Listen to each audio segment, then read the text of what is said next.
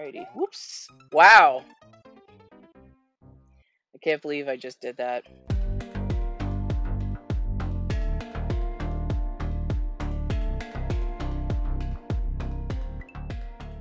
Hello, hello, hello. This is Ketsubankoi, and welcome to my corner of the internet. Let's play Super Mario World. I decided to go with an old classic today. I guess it's sort of the comfort food of Mario games. You can refer to it. I fix my volume here a little bit so it's not super loud for me in my room. So, had a pretty long weekend, and I've got a couple of weeks coming up where I'll be off again. So I wanted to pick something just light and fun and easy to just enjoy playing and not get super engrossed in some kind of heavy duty RPG or something like that right before I'm gonna be off. So here we are. I think I'm gonna just erase my Mario one here. Oh, I think I'm gonna erase all my things.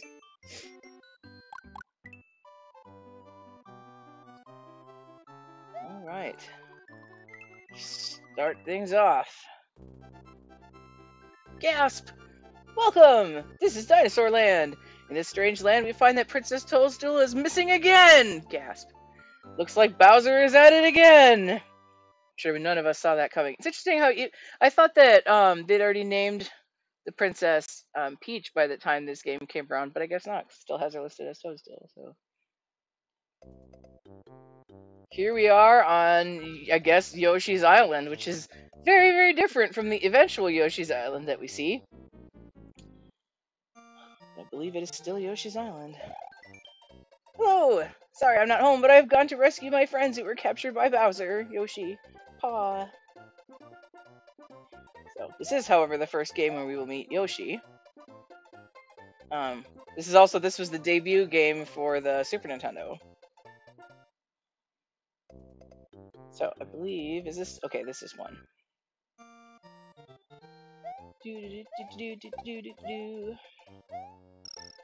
Alrighty, whoops, wow. I can't believe I just did that. I can't believe I just did that. Can't believe I was all confident about, oh, classic game, no problem. I'm just gonna go for it and be awesome immediately from the word go. And then I jumped into a giant bullet. As you do. No, I don't know if it's Dinosaur Land, I suppose they said in the intro, but we never see these guys that I know of in any other game. Like, I guess this was to be the new Goomba enemy, but they sure didn't stick to it. This is how they picked something that has, double hits. And that pipe back there looks like a launch pipe, but maybe it's from here. I bet it is. Oh, or not.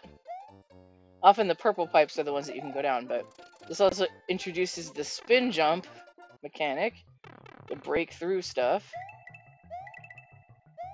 This is a really classic game. I think Super Mario World in general introduced a lot of mechanics that we end up seeing in later games. I am curious about that earlier launch pipe, though. Launch pipe. Guess not. I guess it's just an angled pipe for aesthetics. This guy's gonna get back here. No, okay. Hit that. It's probably gonna tell me about the tape. Oh, no, it's not. You can hold an extra item in the box at the top of the screen. To use it, press the select button. Which is another thing that was awesome and new. Woo! Ooh, big change. But another thing that was awesome and new about this game, the oh god. The item storage up at the top, which was pretty cool. Let's see. Pick up shell, gun with the carrying things. Only there's carrying things in Mario 3. Use the X or Y button, throw a shell upwards, look up and let go of the button. That part was new. The upward throw.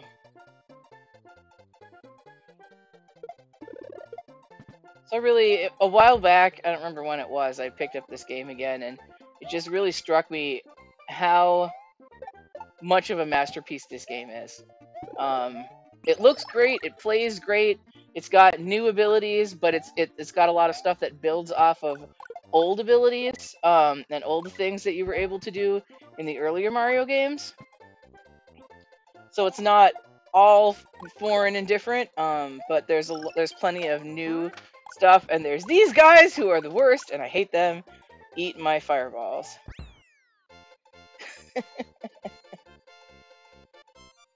So, this is a great launch game for the Super Nintendo. A very familiar feeling game, but with new mechanics and new features that really showcase the capabilities of the new console. We have this Yellow Switch Palace, which is a fun new thing at this point. So what I noticed about the Switch Palaces is there's always a way to get a 1-up in all of these. So this first one, it's as easy as just getting 100 coins. Whee! Coins, coins, coins, coins, coins. I got a few guys. So we still have the speed run from Mario 3, but the flying situation is going to be slightly different. We have not encountered yet. Doot. Like I do with most of my stuff, I'm going to end up, I guess, pretending that people watching this have no idea. I've never seen this game before, which obviously is totally not the case. Everybody knows this game. Everybody loves this game. It's probably one of the most well-known games in the history of gaming, honestly.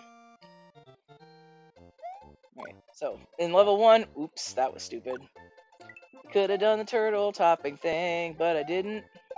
Because I forgot, and I killed that turtle. Oh, it gave it to me anyway. Haha, I guess there were enough. Oops. Haha. So in the first level, we got the classic, Firepower Mario. Now we have Yoshi! Hooray! Thank you for rescuing me. My name is Yoshi. Yoshi! This is Cat. Hi, your name is Milo. On my way to rescue my friends, Bowser trapped me in that egg. So, alright, cool. Nice to meet you. Bye. Alright, are you gonna make a pain in the butt out of yourself? Alright. Little touch that I always loved about this is when you're riding Yoshi, it adds this funky bass line to the background music. So, it's gone if you get off him, but it has like this sort of like faux bongo drum pattern that is behind you when you're on Yoshi. Do a spin jump, press the A button. Super Mario can... Dude. Cat. Move. Move it, cat. Thank you. I could anchor this down or something, but I always seem to have to adjust it a little bit, depending on where exactly I end up sitting. So that's why it's loose like that, and Milo keeps bumping it. Anywho, a Super Mario can spin jump, can break some of the blocks, and defeat some of the tougher enemies, as we saw in the first thing. Move your furry little butt. These hint blocks, which I think is also new to this game. I think this is probably where you were starting to they were starting to back away from trying to put everything in the manual, and started putting hints right in the game. And here we're getting all the demonstration of having different things here for Yoshi to eat. Green shell just stays a shell. Haha. Eat my shell. Eat my shell.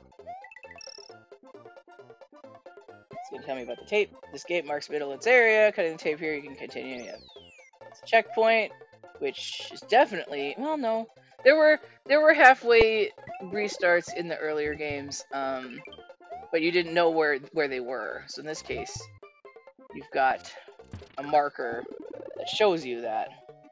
They're also telling me about the spin jump so that I know how to get off of Yoshi. Yoshi cannot climb vines. This is a piece of cake. This game is super easy. At least towards the beginning, you know. Yeah, in general, just the new stuff that they came up with in this game that builds off of the old stuff was just a wonderful example of really solid game design. Okay, whoops. Get more upward throwing stuff. I don't actually know what it is I'm trying to hit here. Oh, cool, I got it back. More upward practice. Oh, it died. The block died. Whoopsie. Hey, one up. I'm probably going to play this a lot more thoroughly than I would if I was playing it on my own, since I'm playing it for... Oops. Since I'm playing it for the stream. Alright, that's the best I can do for the moment. I'm going to be going for 100% on this, which I have accomplished before. There's always a couple of secret spots that I have a hard time remembering how to get. Ah, screw you. I hate those sports guys. I'm going to be too high for the tape. Nope, I get it. There's a cat behind me. He's lurking again. He's lurking secretly. I've been gone at a convention during the day. Over the weekend, I was at 2DCon helping do promotion for Anime Fusion. The big coins are dragon coins. Those are the big ones I've been picking up with Yoshi's face on them. I can't seem to decide if he's a dragon or a dinosaur. If you pick up 5 of these in one area, you get an extra Mario, which I did. And because I hit that Switch Palace, I now have these exclamation blocks that would not have been there had I not done so, which gives me some extra safety in this level. Otherwise, if you fell, you would die.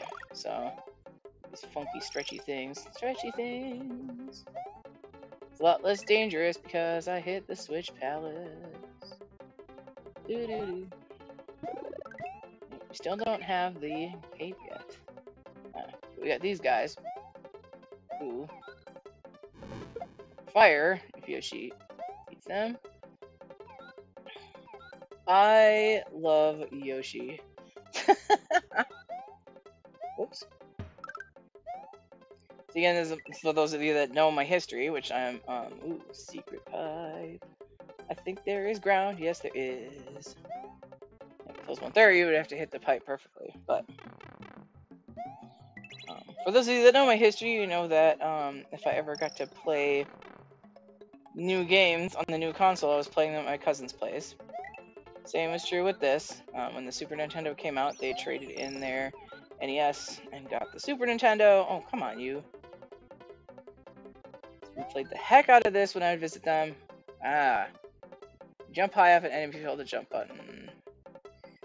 I've never been good at that. I suppose this was where I was supposed to practice that, but too bad I didn't. So we were all very enamored with Yoshi. He's cute, he's fun, and that is how they, the family dogs that we had when I was growing up were, whoa, that was a funky glitch, okay, were, puppies of my, aunt and uncle's dogs. And so, the puppy that we got around this time, whoops, ended up being named Yoshi. Which you kind of said it as a joke at first, but then we thought it would actually be pretty cute. So, the dog that we had the longest when I was growing up was Yoshi. Little Pomeranian. They had Pomeranians, so of course there were actually, Yoshi was not little at all. He was very large for a Pomeranian, and I'm running out of time because I'm doing all of this screwing around. I got one but at the end, hi Sleepy. Sleepy Mew. I'm brushy with my hair. Brush, brush. So much purr. So we had Yoshi the dog, who was absolutely named after Yoshi in this particular game, which is the game that we were playing like crazy when he was born. I don't particularly like fire power in these later games. It's so inferior to the light abilities and whatnot. You can go down a lot of the purple tubes. That one's sort of a fake out. Land of Pokey, who may have started in this game. Ah, that's where the option of exiting a level came to be. If you finish the level, you can start select out of it. That was not a thing prior to this, I believe. So Yoshi being the obvious primary new mechanic with this game. And And then most of the rest of the stuff is just little tidbits or stuff that's a variation on previous things. Alright, this situation here. Oh, no, that's not what I wanted to do. Oh, well, whatever. I'm just gonna go for it. Wow, way to choke, emulator. This is the Switch emulator. It still surprises me that... And I heard, like, the technical explanation for it at one point. But that despite the fact that you're playing... I missed a coin. Despite the fact that you're playing these games, it just says if I cut the tape, I get stars. On a modern console, through emulation, I don't understand why it still has the same choke points as the original hardware. You'd think that that wouldn't be a factor anymore on a new console, emulation or not. So I don't understand that. Alright, first castle. Yoshi cannot enter the castle with you. This part happens automatically. It's a little cutscene. You can skip it if you want, but... Yoshi cannot come in the castle with you. Alright. I always thought this is ingenious. I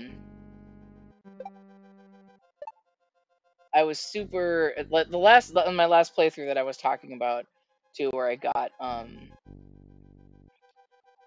I was just kind of thinking about what a great, well-designed game this is. And this is just such a cool feature that they came up with. And I'm staying on the fence here. Fence? Net? I don't know. Because if I hit enough turtles, I will get 1-ups. Because I'm not touching the ground. You can also punch them through the wire, which is pretty funny. Alright, he's gonna come around. I can kill him. He's coming around. Gonna kill them. Right, there we go. So because I'm killing all these in a row without touching the ground, I get 1-ups for them. You can punch this thing to flip over to the other side of the fence. I just thought this was just such a cool, unique feature of this. Okay. Punching them through the fence does not count. I forgot I could have go over like this. Hey, he disappeared. Uncool. Oh, I almost forgot which side of the fence that I was on and got hit right there. One of Yoshi's friends is trapped in the castle by Iggy Koopa. To defeat him, push him into the lava pool. Thank you for the hint. First I gotta get there. I got these things. I know they're logs, and this is super random, but there was an old Sesame Street short about how to make peanut butter. And there was this part of it where they show peanuts getting smashed by a pair of mallets, and so then the peanut butter is all on the bottom. Those things, these log things, always reminded me of that sketch. I'm talking and being slow. Ooh, can I just, oh, I can fireball you off the edge. That's kind of cool. Whoops. You're supposed to just jump on him and push him that way. Obviously, first boss, not meant to be difficult. I can't fireball fast enough like this. Oh, come on, man. Alright, fine. Oh, that's interesting. So, you still have the old mechanic here of when you get hit, even as Fireball Mario, you become small. You don't get reverted to large Mario. So Super Mario is the... Super Mario is actually the Mushroom Mario. Terminology. Kaboom! Mario has defeated the demented Iggy Koopa in Castle Number 1. That's a fancy title for that castle. And rescued Yoshi's friend, who is still trapped in an egg, and stays that way for the entirety of the game, which is kind of bizarre. Together, they now travel to Donut Land. I think I heard this in somebody else's Let's Play, that this is the first game that started, like, the food themes. So this game is also the first Mario where you can save. You can only save at significant points. You can save after Switch Palaces, you can save after Fortresses. But you can save, which was new at this point. Yeah. This is the start of the food theming when it comes to the different worlds. Aha, okay. I'm gonna miss out on this, so I'm gonna get off you for a second. Wow, whoops. Another nice feature of this game with the advances in hardware and whatnot is stuff doesn't just despawn or disappear when you go off the screen. It stays there until you go back, which is a thing that could not be done before. No! So, like, Yoshi runs, you can go after him and get him back. I'm gonna die stupidly. He will keep going until he hits a wall or until he falls in a hole, which would not have been the case with earlier hardware. Eat that freaking flower. So it's fun, some of the stuff that they did to give you new abilities, and makes. I knew it was not gonna hit. I knew it was gonna get hit there. Oh shoot! I wanted that feather, but that happened. Okay.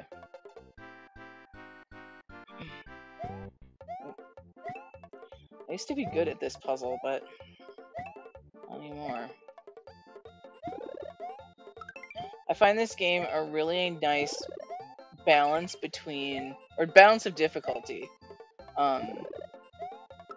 They put in a bunch of new abilities and things that do make things easier, but the game is not super easy. Oh, now I'm gonna lose my Yoshi. Now I'm gonna lose my Yoshi. I'm sorry, Yoshi. I love you. You've been my friend. Super speed up this. And I can do this.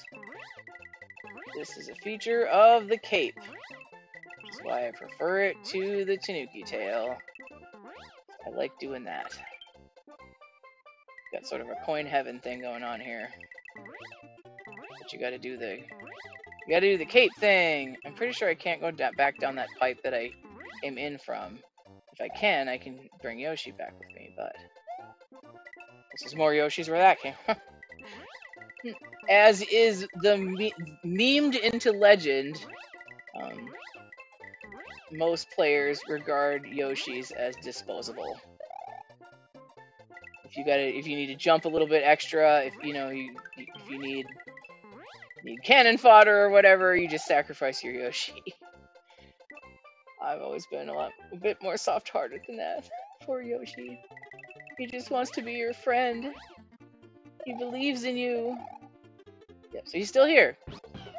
Older games he would have despawned, yep, but he's gonna be here forever because I cannot take him with me. Sorry, Yoshi. Bye. You also do this thing where you like pound the ground. I'm not good at using that strategically. I'm not good at video games. I'm decent at video games. I'm not good at video games. Holy cow. How far is this? Alright. I'm gonna end up running out of time again because I'm doing all of this screwing around. I'm screwing around a lot more thoroughly than... Oh, I end up way back here. That sucks.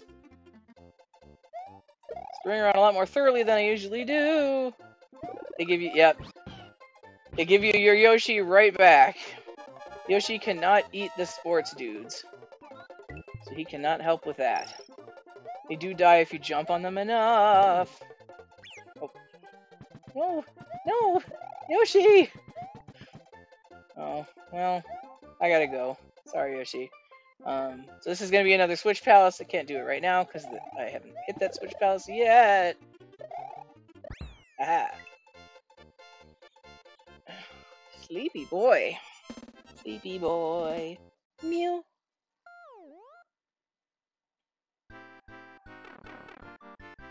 So this is my fun with Super Mario stream. This is a little tougher when you got the cape because you float down a little bit. Otherwise, if you just jump in a regular pattern, you can usually hit them all on the same one. Right. So, from the level that I just came from, it has a red dot, which means it has more than one exit. The other exit is the one that we saw, where I have to get the green switch palace first. That's also a kind of a cool new thing that came up in this game, is secret exits. So there were some, auto scroll. Not a fan of auto scroll, and I knew I'd misjudged that. Smooth way to go. I really enjoy that you can store an item in this, though, which I suppose is actually a step back from Mario 3, because Mario 3 you had all sorts of items, but you couldn't use them during a level. You had to have them equipped or use them beforehand.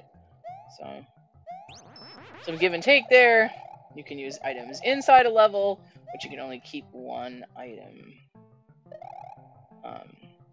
What was I saying? Oh, right. Mario 3 did have a few secret exits, but not to the extent of this. So again, with the balance of I think this is when I can. Nope, later. Again, with the balance of difficulty, just being really well done in this game is more secret exits, but there's a subtle indicator of when there's a secret. Oh, is this the... Nope, okay. Ugh. I think I might be able to cape him. Oh, right, okay, this is another secret exit.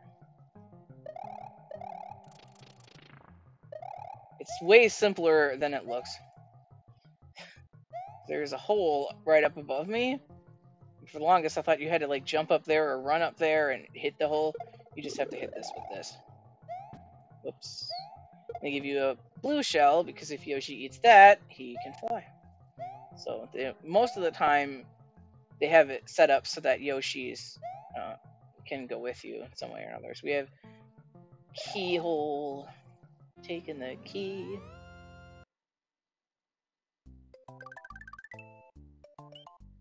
Green switch palace.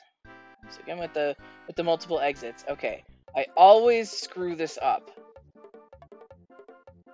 Right, what I want to do. I think what I want to do. Let's see if I can do it this time. Oh. I need that to be right where it was. Those turtles are gonna go off the edge in the meantime because I'm taking too long. Oh man! Shoot. I want to try it anyways. Okay. So now, he'll get it, and then he'll kick it, and do that for me. But one of the turtles fell off the edge in the meantime. Otherwise, I would have gotten a 1-up out of that. I tried kicking it down the hole. You can't really do that. So that is the way you're supposed to do it. Right. Green, switch palace. And it does, switch palaces will give you a save point. I have dispensed the green exclamation points into the world. Save. Hi. Bye. Am I making too much noise for you? Dilute. Just realized I didn't start my timer. Alright. So, yeah, I think I'm just gonna do the secret exits as I get to them. So now, to get the secret exit, I have to go back and do this all over again. But I'm gonna do it this way. Finally, you better not bump the... Oh, I could have stopped there. Better not bump the camera. Well, I can't do anything about it. Alright, you, where are you going? Hmm? You gonna stay there? Okay.